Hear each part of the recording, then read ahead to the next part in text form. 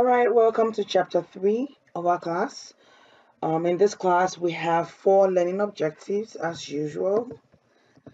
I'll be looking at learning objective 1 and the rest in the subsequent videos. Okay, so in this video, we will discuss the uses of process cost system and how it compared to a job order cost system. So let's do this. All right, so what is process costing? Process costing is another system of costing that is used to accumulate costs for mass-produced, continuous, homogeneous items such as cereal, we have tissue papers, we have soda, we have papers. Anything that is continuous, homogeneous in nature, in production, is what we term as is what we use process costing for. All right, so process costing and job order costing are very similar in 3 ways. So in chapter 2, we talked about job order costing as a system of costing. Now we're trying to compare the process costing and the job order costing. Now, the manufacturing cost component is one way in which they are very similar. They both track the same cost element, so that is the direct material, direct labor, and then the manufacturing overhead.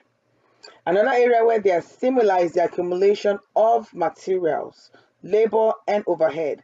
So they both accumulate cost in the same account. Okay, so we said that when we accumulate cost, right, it's a debit to the manufacturing cost account, and that's your raw material, the factory labor, and the manufacturing overhead. Now, number 3 is the flow of costs. So they both assign accumulated costs to the same account. So they assign it to work in process, they assign to finished goods, they assign to cost of goods sold. Now, in what ways are they different? Okay, so we said that they are similar, they also could be different. Now, process costing and job order costing are different in the following ways. The number of work in process inventory used in the process cost system is more. So instead of 1 that we have in job order cost system, the process costing would include more work in process inventory accounts. Number 2, documents used to track costs. So for the job order cost, we charge costs to the individual jobs and then summarize them in the job order sheet. For the process cost system, it summarizes costs in a production cost report for each department, and then no job cost sheets are used, okay, for the process costing. The number 3 is the timing to determine the total manufacturing cost. In the job order cost system, costs are totaled when the job is complete, whereas in the process cost system, costs are totaled at the end of the period. Then lastly is the unit cost computation. In the job order cost system, the unit cost is the total cost per job, right, divided by the units produced for that job. Okay, whereas in the process costing, the unit cost is the total of manufacturing cost or the period divided by the equivalent units produced during the period. So in other words, it is the sum of material cost and conversion costs, each divided by their respective equivalent unit. And I don't expect you to understand those terms now. We're going to be dealing with them in learning objective 3. Okay, all right, so we're going to do an example real quick. Again, I will always encourage you to pause your video and do it by yourself. Okay, there's no pass mark with this, but that way you are able to see what you actually know, what you have actually comprehended, and compare the answers. Again, if you have questions or you're not you feel like you didn't understand why you got it wrong, please always reach out and I'm more than happy to explain. All right, so we have Robert Wilkins has the following list of statements about process cost accounting. All right, so the first one says we're going to determine whether it's true or false. So I'll just put a T for true and an F for false. All right, so the first one says process cost system are used to apply cost to similar products that are mass produced in a continuous fashion. So that is true. Yay. Number two, it says a process cost system is used when each finished unit is indistinguishable from another, and that is true about process costing. Number three, it says companies that produce soft drinks, movies, and computer chips will use process costing. So this one has a snake in there. When I say snake, I mean something that's tricky and makes it a little bit difficult to know, to miss the answer, to make it easy for you to miss the answer. So we're going to say this is false.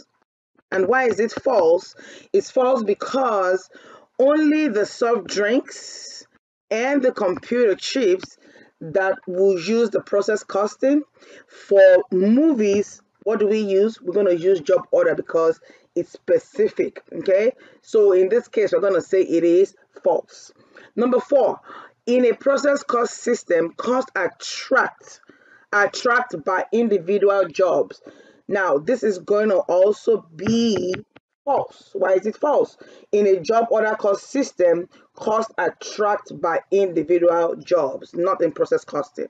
All right, number five, job order costing and process costing tracks different manufacturing elements. And of course, that is false because we already learned that job order cost system and process system track the same three manufacturing costs. So they track direct materials, direct labor, and manufacturing overhead.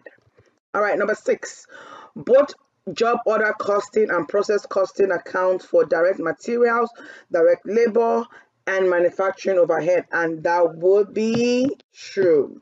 All right, number seven, cost flows through the accounts in the same basic way for both job order costing and process costing, and that is true. Okay. Number eight, it says in a process cost system, only one work in process is used, and that is false because we already established that we use more than one work in process account for the more than one work in process inventory account for process cost system. Number nine, in a process cost system, costs are summarized in a job cost sheet. No, that is not true. Only the job order costs in system uses the job cost sheet. All right, for the process costing, we use the production cost report for each department. And then number 10, in a process cost system, the unit cost is the sum of materials and conversion costs, each divided by their equivalent unit. Is this true or false? And that is true. All right, so I hope we got the same answers. Again, if you have questions or concerns, let me know. In this video, we went over process costing. We considered the similarities and differences between process costing and job order costing, and we also looked through an example. In our next video, we will go over process cost flow, and then we'll also explain the flow of cost in a process cost system and the journal entries to assign your manufacturing cost. I hope to see you there.